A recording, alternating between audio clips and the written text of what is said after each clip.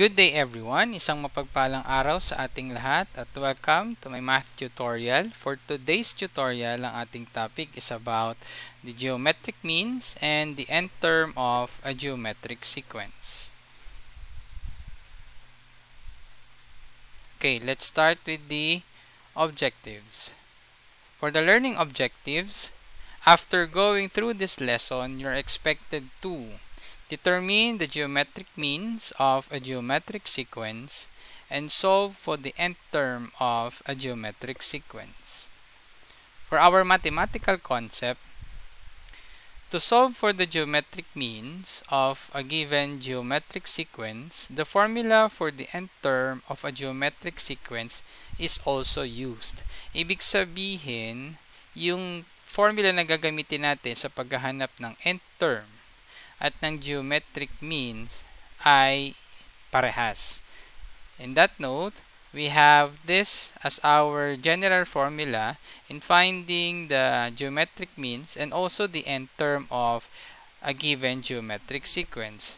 So we have here the a sub n is equal to a sub 1 times r raised to n minus 1, where n, as you all know, is the number of the terms and a sub 1 is the first term. So, medyo familiar na naman na kayo sa mga variables na ginagamit natin sa sequences.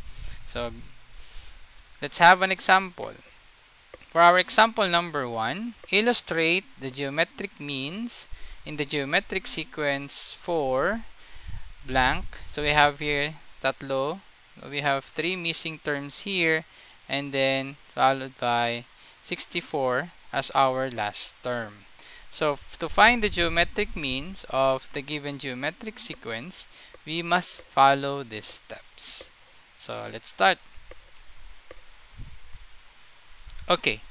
So, again, for our problem, illustrate the geometric means in the given geometric sequence. So, for our step 1, find the common ratio using the formula a sub n is equal to a sub 1 times r raised to n minus 1. Okay, for our solution, okay, so let's start. First is substitute the first term and the last term. So here, in our formula, our first term is 4 and our last term here is 64. So the equation will be in this form, 64. So again, ito yung ating last term equals, so ang ating first term is 4 and then we have r, so still unknown to dahil yun nga yung ating hinahanap, yung common ratio, and then raised to 5 minus 1. So saan nanggaling yung 5? So siya yung naging value ng n. So paano ba natin nakuha yung 5 as the value of n? So bibilangin nyo lang lahat ng terms na given, including yung missing term. So, as you can see, the first term is 4, the last term is 64, and then we have 3 missing terms here, so we have a total of 5 terms. So, therefore, ang ating n is 5. Or pwede nating sabihin, kasi yung ating 64 in this sequence is pang fifth term siya. Okay? So, therefore, ang n natin is 5. Okay? And then, simplify the exponent. So, exponent muna tayo. So, what will happen, our equation will be 64 is equal to 4 times r raised to 4. Kasi we need to get the difference between 5 and 1. That's why the exponent is 4. Okay? Next, apply the multiplicative property of equality. So, bakit ba natin to i-apply sa ating equation? Kasi ang goal natin ay masimplify natin yung coefficient of r. Or simply gawin nating 1 yung value ng coefficient ng r. Kasi nga ang ating goal is makuha yung common ratio. In this case, we have 4r raised to 4. So what we're going to do, we're going to multiply the equation, okay, both sides of the equation by using the multiplicative property of equality. So kung ito ay 4, multiply na, ano ba yung multiply natin sa 4 para maging equal siya sa 1. Parang ganun. So here, so As you can see, ang ginamit natin is 1/4.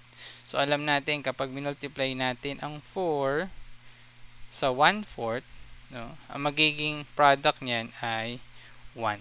So, because it's in the equation, so what we did on the right side of the equation, dapat gawin din natin dito.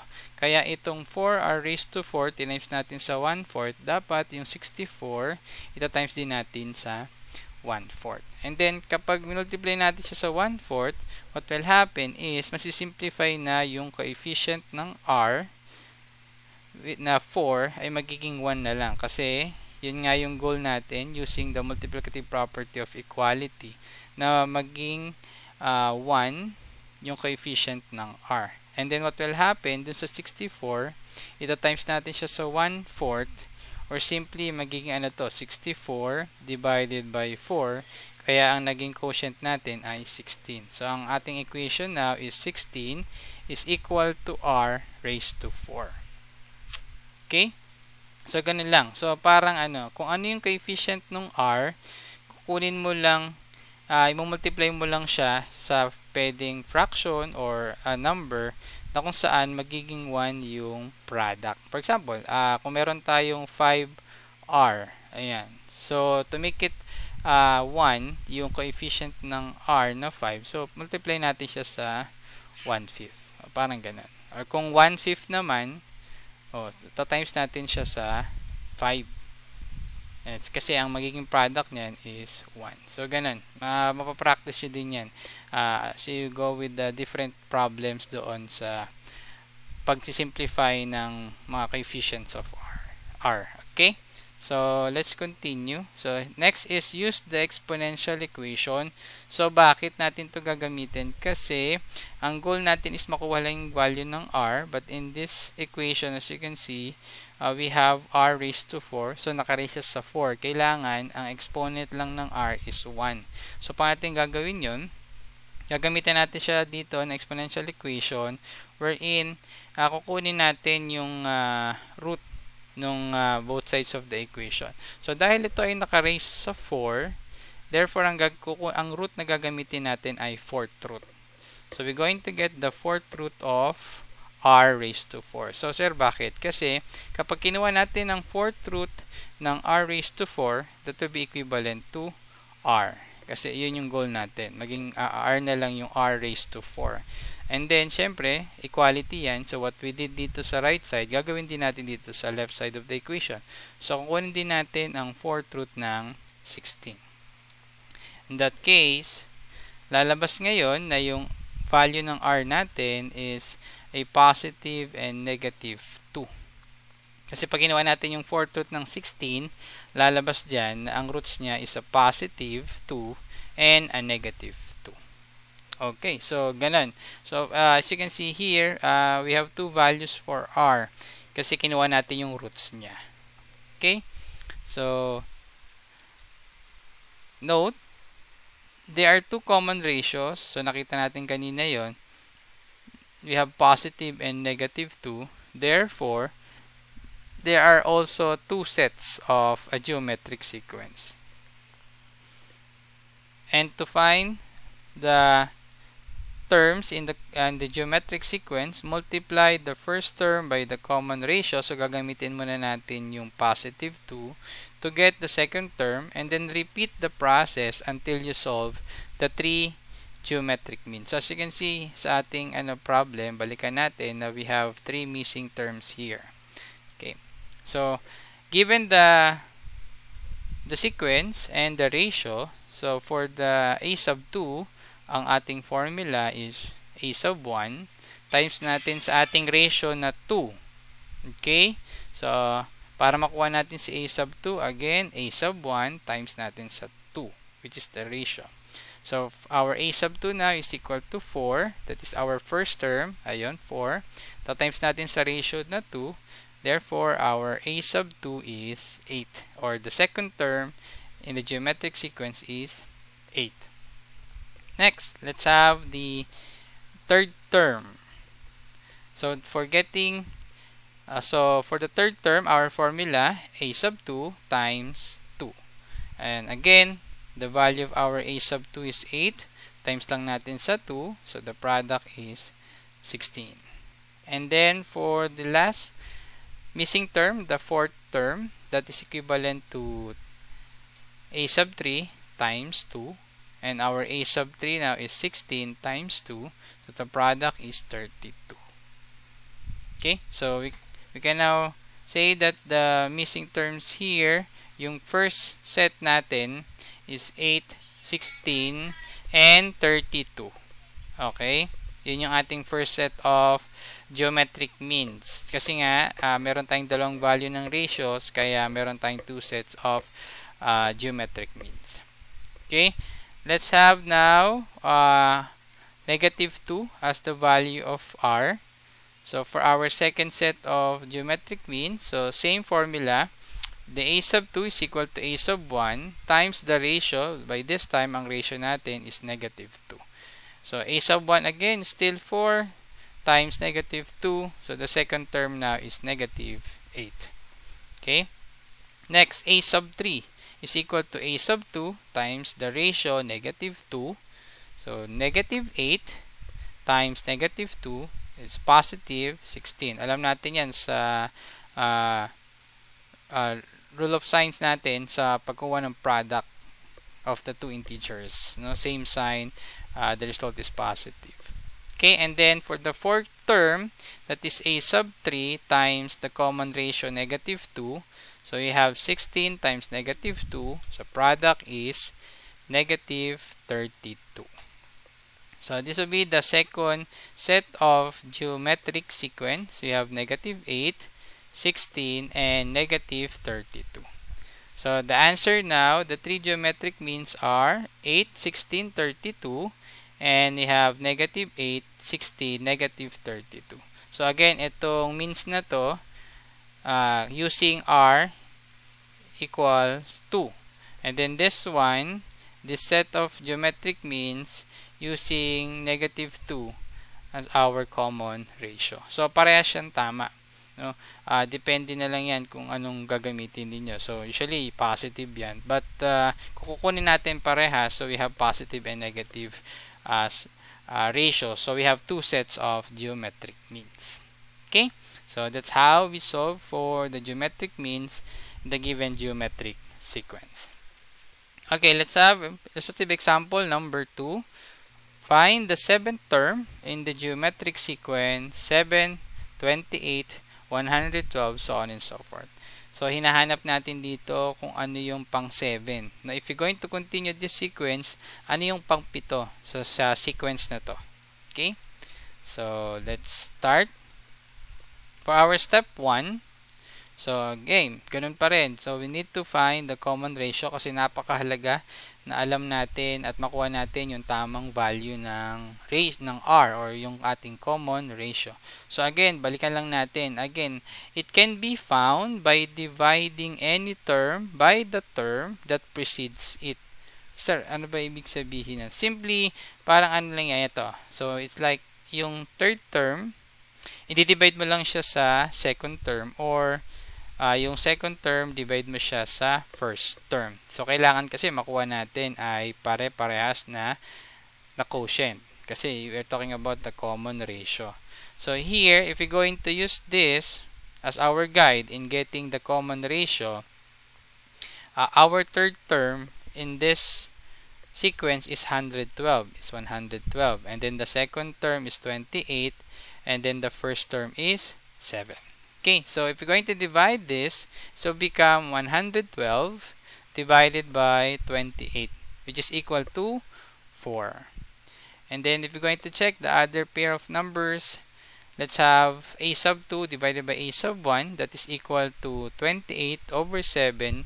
Still, the quotient is 4. So we can now say that our ratio or the value of r for this problem is 4. Okay, so nakuha na natin yung ratio. Next, in finding the seventh term, so we're going to use the formula kung like what I said kanina sa ating mathematical terms na ang pagkuha ng nth term at ang pagkuha ng geometric means ay gagamit tayo ng parehas na formula. So yung gagamitin natin yung ating general formula for the geometric sequence, which is a sub n is equal to a sub 1 times r raised to n minus 1. Okay? So, as you all know, we just identified the value of r kanina, that is 4. And then based sa ating given, ang ating n is 7. Bakit 7? Kasi hinahanap natin is yung pang 7th term. Anong number ba yung pang 7th term natin sa sequence? Kapag tinuloy natin itong sequence na to, na 7, 28, and 112, ano yung pang 7 sa sequence na yan? And then as you can see here, our first term is also 7. So, huwag kayong malilito doon, ha? Kasi ang ating first term ay 7 dito sa sequence natin. At ang hinahanap natin is yung pang 7th term. Okay? So, klaro yun. Now, first is substitute the values. So, in our general formula, what will happen, ito na yung equation natin using these values. Ayan, itong mga values na to.